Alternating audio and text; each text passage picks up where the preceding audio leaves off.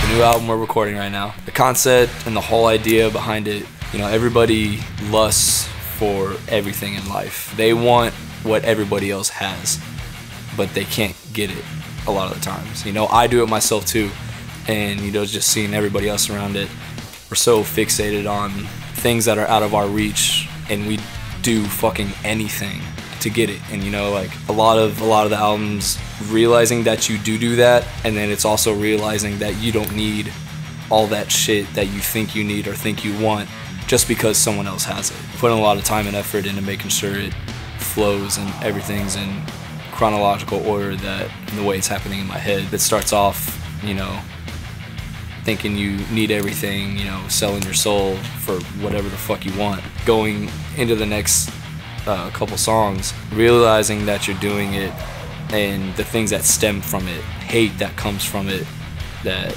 wouldn't have been there if you didn't do something like that in the first place. Towards the end of the album, you know, it's definitely more of a realization that you don't need anything like that to succeed or be who you are or get what you want in life. You know, all you really need to do is, you know, be real and stay true to who you are.